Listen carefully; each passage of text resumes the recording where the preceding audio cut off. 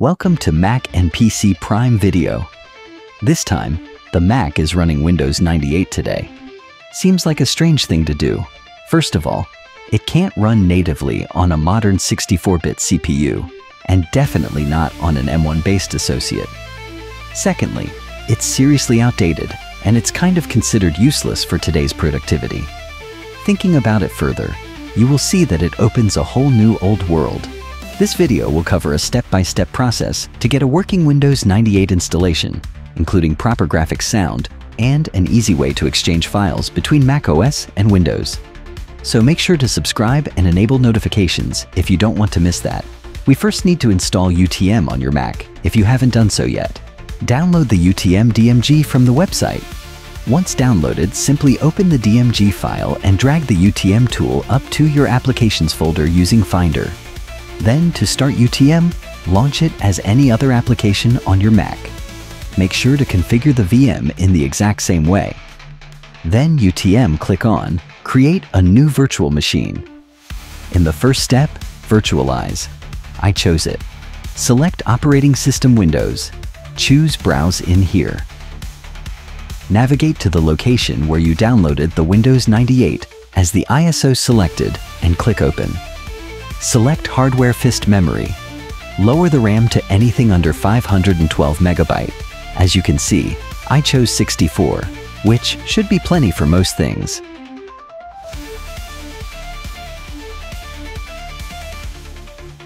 Then type storage 10 GB.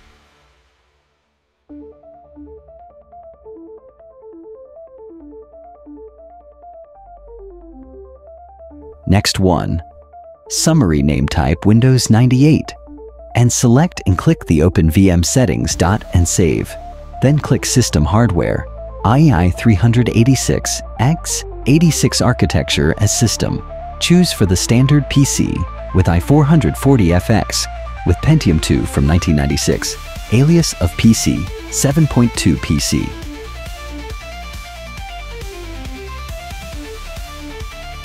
Uncheck your UEFI boot and RNG device and click Select. Force PS2 controller. Input USB support disabled.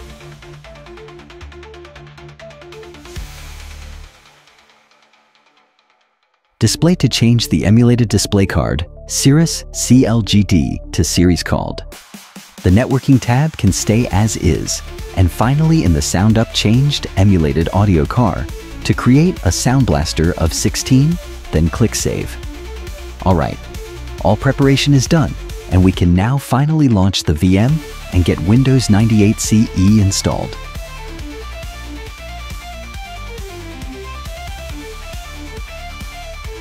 Just click the Launch Play button after selecting the VM in the left column in order to do so. As soon as the VM boots, it will boot from the mounted ISO, as there is nothing on the hard disk. And you should see the following menu pop up here. Go for the second option, Boot from CD-ROM, using the arrow keys and press Enter.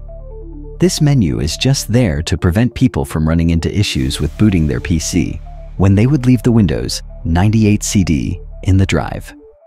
In the next menu, choose the first option to start Windows 98, Setup from CD-ROM. This will load some drivers like the one for the CD drive, and will load the tool that checks if there is a partition created to install Windows onto. This is not the case, as this is the first time we do this. Just press Enter to start, and in the next screen, choose to use all unallocated space for Windows. Now choose Yes to enable large disk support, as what we have here is considered a large disk in the VM. After doing this, the system must reboot, and we need to repeat the first steps here again in order to continue to set up to choose boot from CD-ROM and then start Windows 98 setup from CD-ROM as well, exactly as we did before. This time to set up program will format the hard drive, or at least the disk image, which we assigned to the VM. This takes some time. Once the format process is done,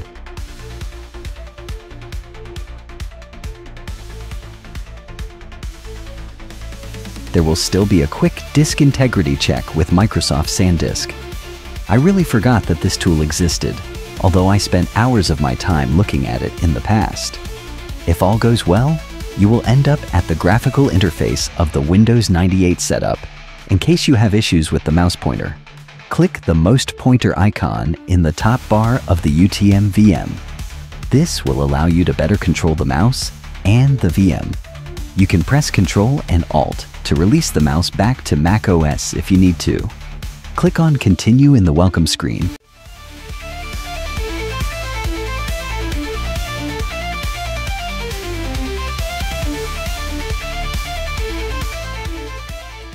And choose the default installation location as destination.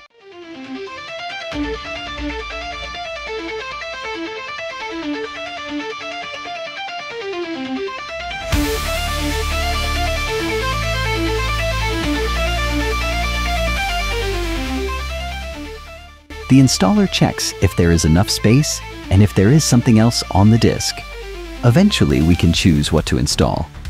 As you can see, I went for a typical install and selected as good as everything I could. Now we need to give the VM a name. Again, not very important for the way we'll be using the VM. And here we can click Next to start copying the files and do the actual installation. This will copy the required files to the virtual hard disk and will again take some time.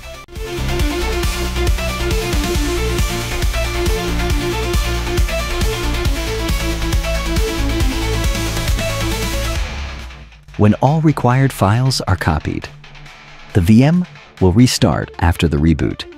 You should be presented with the first boot screen of your fresh Windows 98 as the installation. This brings back some memories for sure.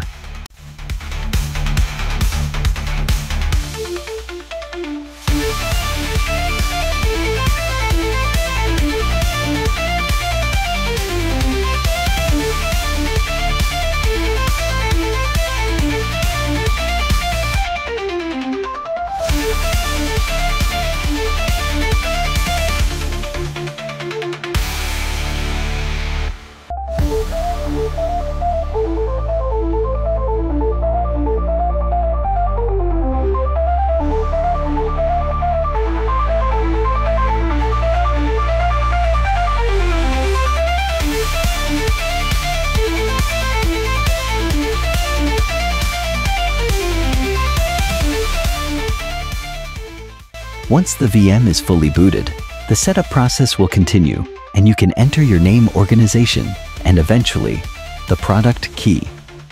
The next stage of the installation tries to install the drivers for the virtual hardware in the system.